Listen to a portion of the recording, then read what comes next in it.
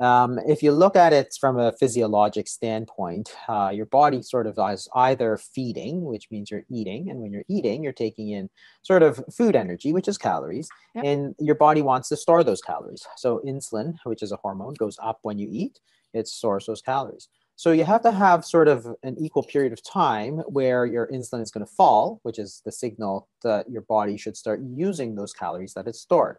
So it's a balance there, right? It's a balance between feeding, which is storing calories, and fasting, which is using the calories that you've stored. That's really all it is. And you're supposed to have this natural cycle, which is why you have a word breakfast, break your fast, because Right. you're not supposed to eat all the time. If you never fast, then you're just going to be storing calories all the time, which means you're going to gain body fat, because body fat is really no more or less than a store of those food calories, right? And it all Right. depends on insulin, which is why a lot of people look at the carbohydrates, because certain foods are more fattening than other foods, right? Right. And people say it's all about calories, but it's really not. The body doesn't run on calories. The body runs on hormones. That's what tells the body sort of what to do with the calories, how much to eat, whether you should eat more or eat less. Everything in the human body is run on those hormones, and the fasting is a way to sort of adjust those hormones so that you can lose some of the body weight.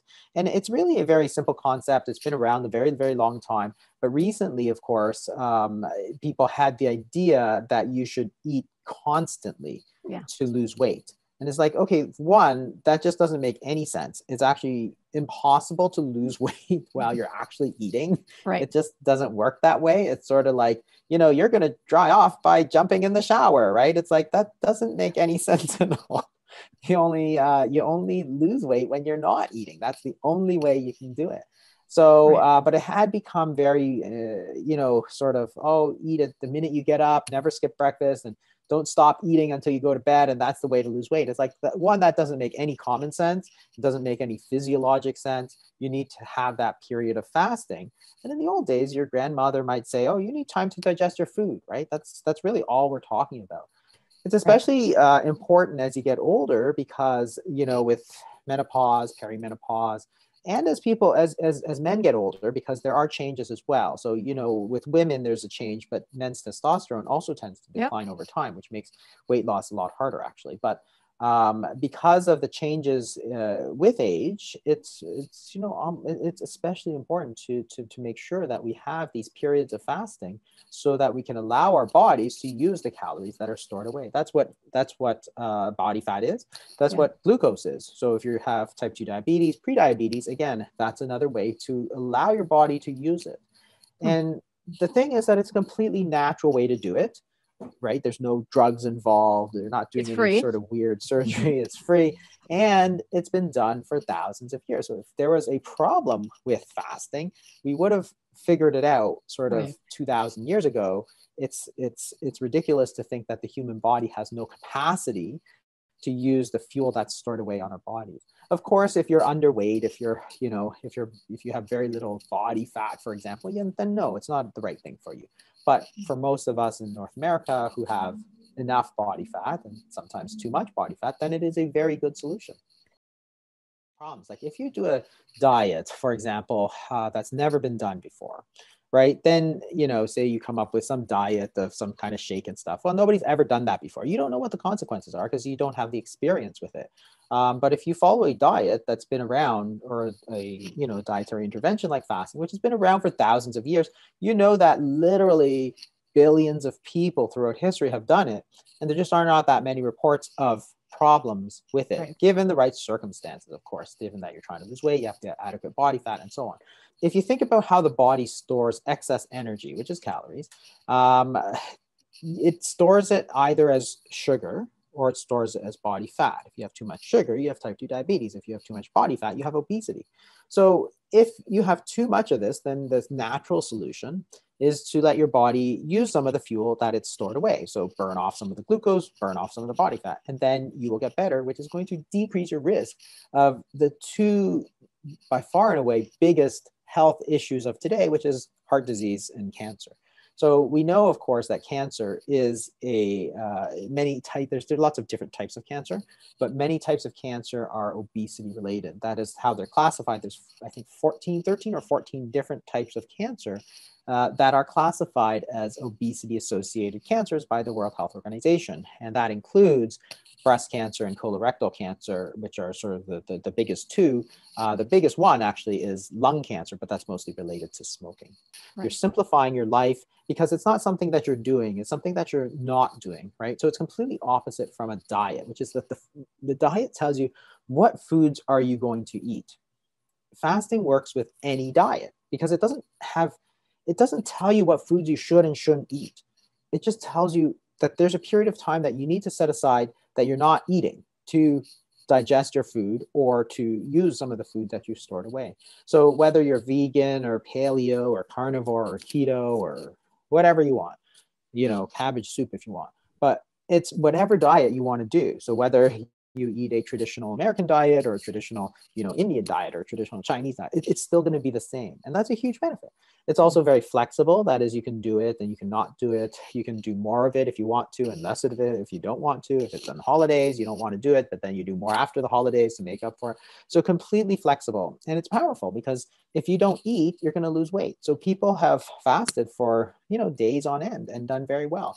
The thing about diets is that suppose you decide you're going to be a vegan and you want to lose weight, but you're not losing weight. Well, you can't be more vegan than vegan, or you can't be more Mediterranean than Mediterranean, right? Or, you know, whatever you are, or more paleo than paleo.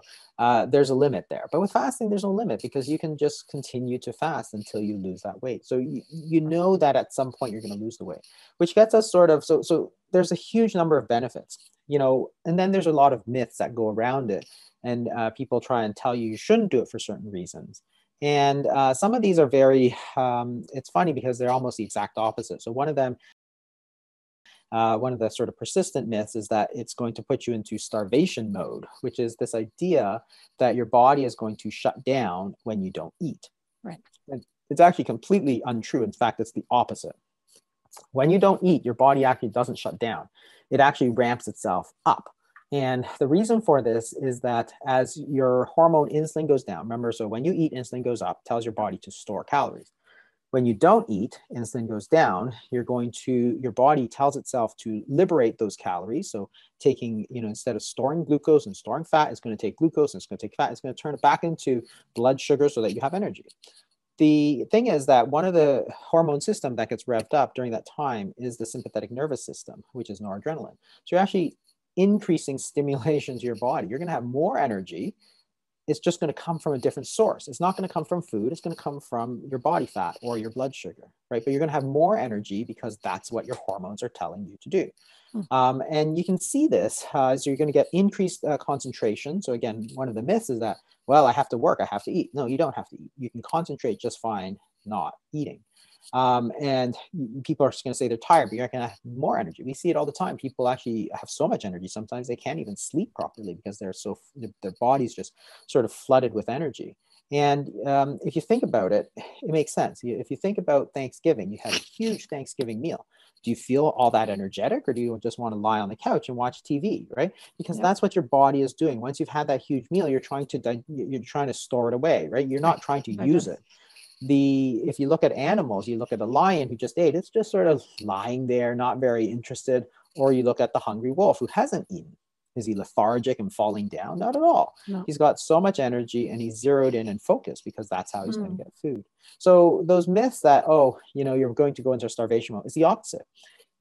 When they do a study of people fasting for 4 days, so they looked at the amount of energy, the amount of calories that these people were burning. People say, oh, you're going to go into starvation mode, meaning your body's going to burn less calories. When you actually measure it, so you measure people at day 0, and then you give them no food for 4 days. Then you measure how much energy they're burning. The amount of calories that they burn in a day goes up by about 10%. So before they did the fasting, they're burning 2,000 calories. As they fasted for 4 days, at the end of those 4 days, they were burning 2,200 calories per day. So more calories per day, which is obviously a huge advantage if you are trying to lose body fat, because it means that that's where it's coming from. So the second myth is that, you know, you're going to be tired, you know, you can't concentrate, and that's also false. The third myth is that you're going to lose muscle mass.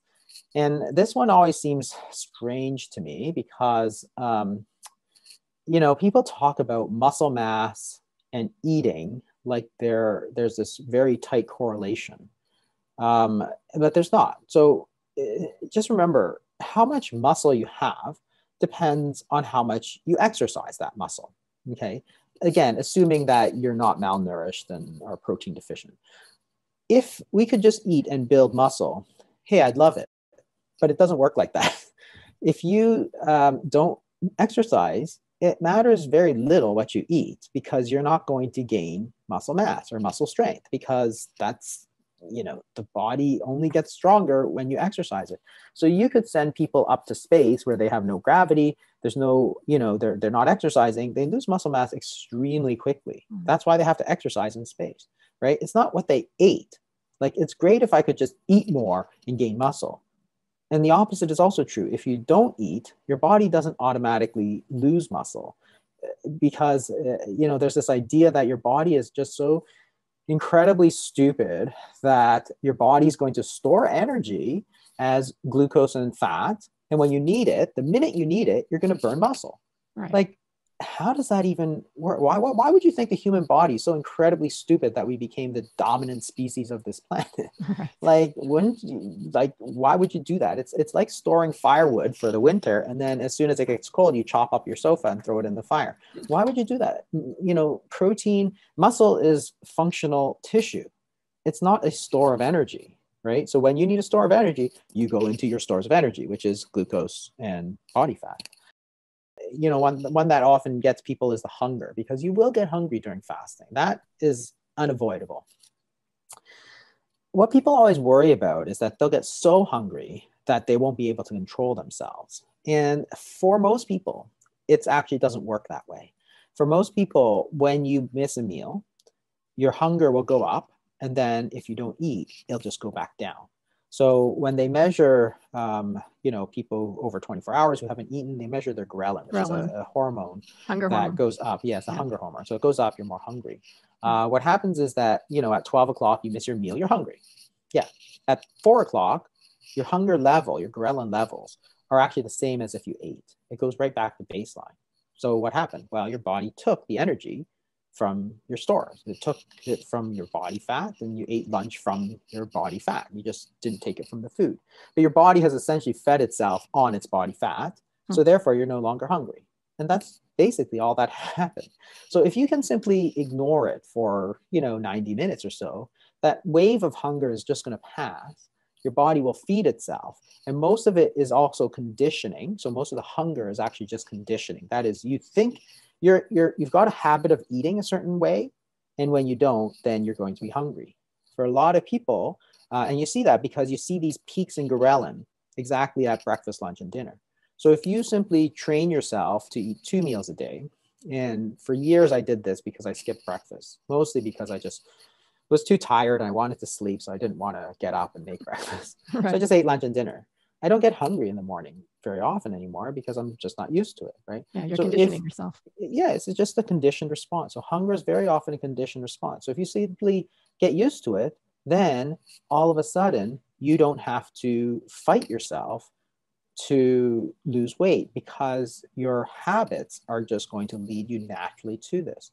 So that's the beauty of something like fasting, because as soon as you establish that habit, it's easy, because it doesn't take any willpower or thought. It's just something that you naturally fall into, as opposed to sort of diets where you're constantly thinking about, should I do this? Should I do this? Should I eat this? No, this you shouldn't eat.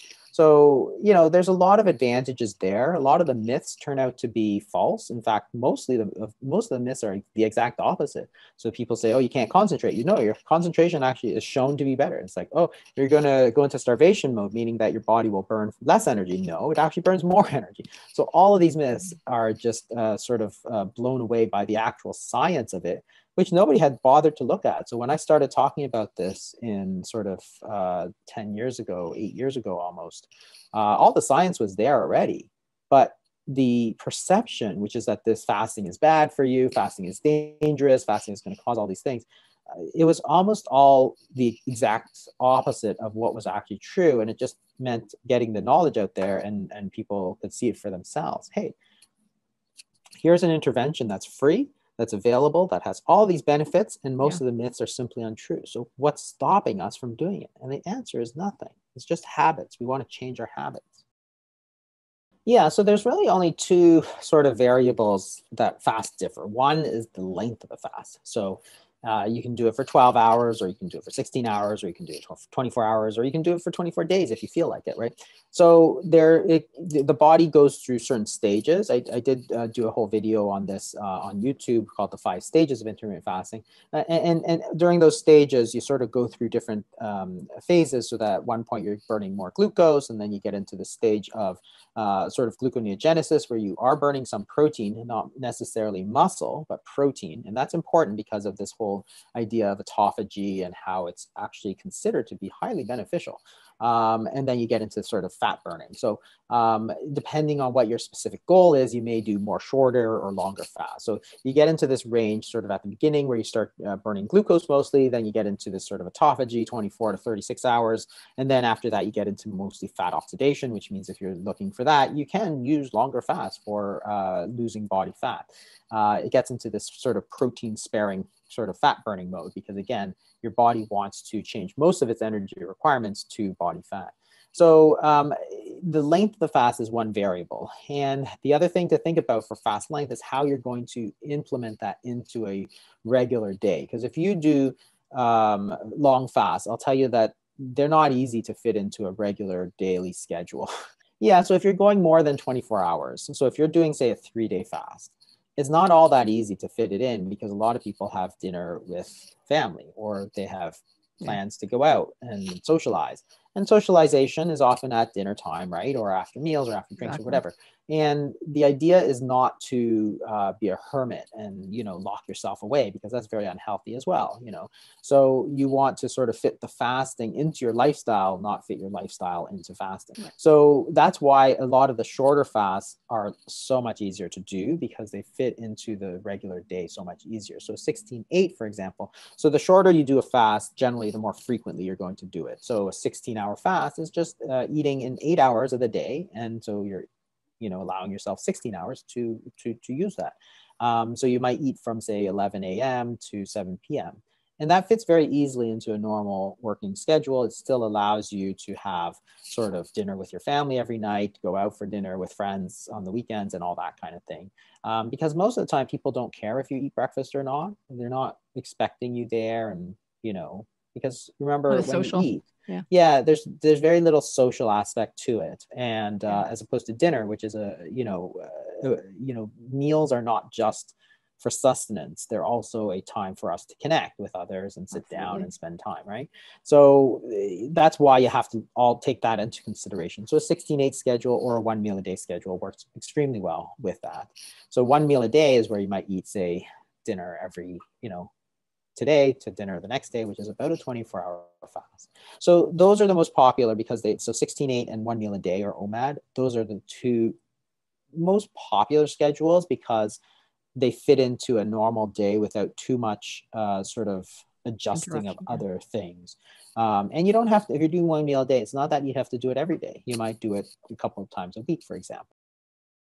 I do recommend changing it up occasionally. So there's two things. One is that it's good to establish a pattern first, because by establishing the pattern, you build the habit, which then makes it easy.